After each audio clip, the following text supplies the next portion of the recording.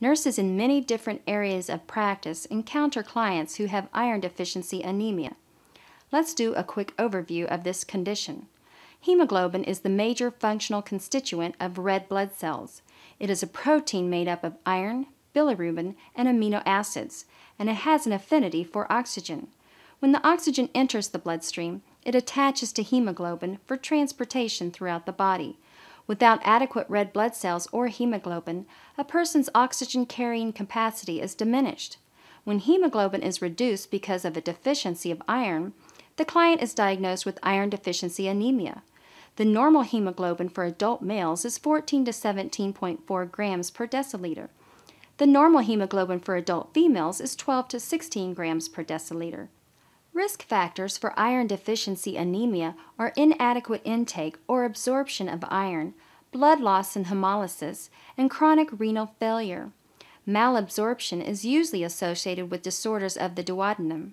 What factors might affect iron absorption? Antacids can interfere with dietary iron absorption, and so can substances found in tea and coffee. Sources of blood loss include gastrointestinal conditions and heavy menstrual bleeding. In addition, pregnancy, delivery, and lactation pose risk for women. Eating a diet with adequate iron is the best way to prevent iron deficiency anemia. So what are some foods that are rich in iron? Examples of foods that are good sources of iron are red meats, fish, dried fruit, beans, peas, dark green vegetables, and iron-enriched grains. When hemoglobin is low, 3 compensatory mechanisms are triggered in an attempt to transport adequate oxygen to the cells. The heart and respiratory rates increase. Blood is shunted from the skin, gastrointestinal tract, and kidneys to the brain and to the heart. And the kidneys produce more erythropoietin, a hormone that stimulates red blood cell production by the bone marrow. The compensatory mechanisms explain some of the signs and symptoms of anemia, which include tachycardia, pallor, fatigue, dizziness with position changes, and inflammation of the tongue called glossitis, and the lips called cheilitis. People who have mild iron deficiency anemia might be asymptomatic. Blood tests used to diagnose iron deficiency anemia include RBC count, hemoglobin, hematocrit, serum iron level, ferritin level, and total iron binding capacity. With iron deficiency anemia, all of these results will be low, except total iron binding capacity, which will be high. When anemia is caused by inadequate iron intake, dietary modifications might be enough to correct the problem. Or iron supplements in the form of ferrous sulfate and iron dextran might be prescribed. Because some people are allergic to iron dextran, a test dose should be given before initiating therapy. Iron dextran is injected into a large muscle mass using the Z-track technique to keep it from seeping back through the needle track and staining the skin. What information would be important when a client has iron deficiency anemia?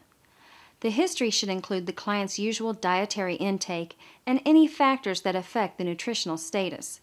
Ask about symptoms such as fatigue, shortness of breath, palpitations, rapid respirations, and dizziness.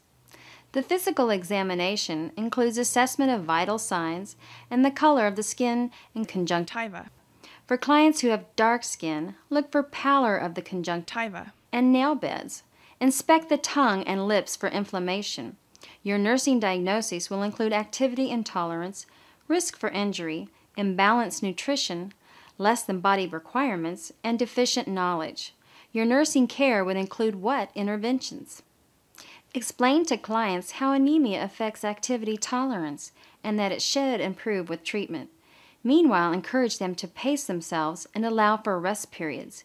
If dizziness is a problem, teach them to change positions slowly and avoid prolonged standing. If the diet is inadequate in iron, it may be deficient in other nutrients as well. Explain the components of a well-balanced diet. Provide a list of foods that are high in iron. Help clients identify iron-rich foods that are most acceptable to them. Because iron deficiency is treated on an outpatient basis, client teaching about iron supplements is especially important. Key points about ferrous sulfate include enhancing absorption by taking the drug with water or juice rather than milk, coffee, or tea. Clients should dilute liquid iron preparations and drink them through a straw to prevent staining the teeth. Ferrous sulfate turns the stools black and can cause nausea and constipation, so be sure that your clients know what to expect. If increasing fluid, fiber, and exercise do not prevent constipation, the practitioner might prescribe a stool softener. And because citric acid increases the absorption of iron sulfate, which kinds of juice are best to take iron supplements with? Vitamin C can enhance iron absorption, so tomato juice and orange juice are good choices.